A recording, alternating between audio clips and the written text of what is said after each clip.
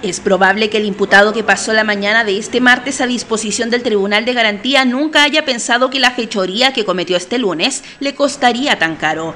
Esto por cuanto el antisocial tuvo la ocurrencia de robar una bicicleta que un vecino dejó en la vereda para dirigirse a una panadería, situación que advirtió el imputado, quien rápidamente se apropió del móvil. La víctima alertó a los transeúntes que circulaban por calle Combate de las Coimas y varios de ellos siguieron al sujeto, a quien, luego de interceptar, lo agredieron con golpes de puño y pies, sin llegar a provocarle lesiones graves. Fue así como llegó Carabineros, que finalmente encontró en Santo Domingo con Navarro al antisocial, quien fue retenido por los transeúntes. Al llegar al lugar se percataron de que había un grupo de personas rodeando a un individuo que estaba en posición fetal, al cual se indicaron como autor del robo de una bicicleta. Ya, al tomarle declaraciones a los testigos y tanto a la víctima, que también se presentó en el lugar, los indicó como el autor del robo de la bicicleta, la cual la había dejado fuera de una panadería mientras él concurría a comprar.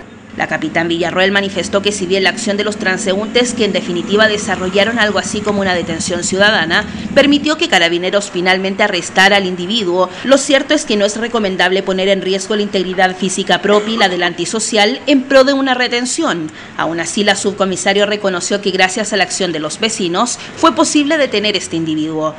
En realidad, tipo de procedimiento estándar Carabineros no recomienda, porque todo tipo de procedimientos puede tener diferentes variables. Ya puede haber, digamos, un armamento involucrado y todo, pero sí la participación de la gente es bastante positiva, ya en cuanto a que sirvan como testigos, que llamen al nivel 133 a los carabineros, porque efectivamente es mucho mejor que participe de la detención un efectivo policial.